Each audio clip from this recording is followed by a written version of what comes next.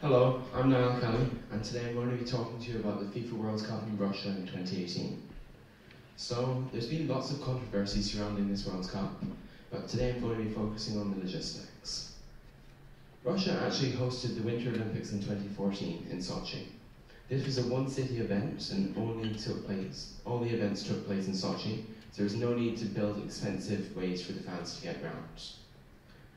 For all these non-football fans, I'm just going to give a basic background of how a team gets to the World Cup final. So first, teams have to qualify from their own continent. So for example, Africa has 8 groups of 5 teams, and then the winners of each group go into a qualification round, and the winners of those matches get into the World Cup finals. Whenever you get to the finals, you're put into your groups, and this is all in Russia. So whenever you play all of these games, you get through, and the top 2 in each group go to the knockout stage. You complete the knockout stage, and 64 games are played in Russia. As a result of this, you can't just have one stadium. You actually have to have at least 10. So, the problem in Russia is that all these stadiums are kind of built up around the country, and there isn't a great transport system. For example, whenever you look up Russian trains, you get a picture of that train. If you look up Russian buses, you get a picture of that bus. So, although they're going to have beautiful venues, they're not going to have any way to get the fans around. So just a map here showing that all of these cities are spread about as far as Western Europe countries. So at first I looked at a solution which had small planes bringing people around, but this had a few major problems. Firstly, Russia doesn't have the infrastructure for this, because Saransk Airport, one of the cities which is going to host a 45,000 seater stadium, only has 10 car parking spots. It can only service domestic flights and only very small planes like this one. This isn't a way to get in 45,000 people.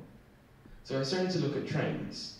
So whenever I looked up trains in Russia, I found that they were quite expensive still because it's a very long distance, and they were also very slow.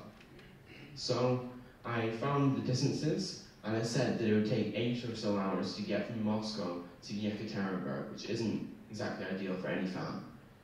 So I looked at the Shanghai Maglev, which is kind of a mix between the planes and the trains. Because it's a super fast train, which can hold lots of people, and at the same time isn't as expensive as building up the airport infrastructure. So this will cost a bit more money, but at the same time, at the very end of this World Cup, Russia will have all of this infrastructure.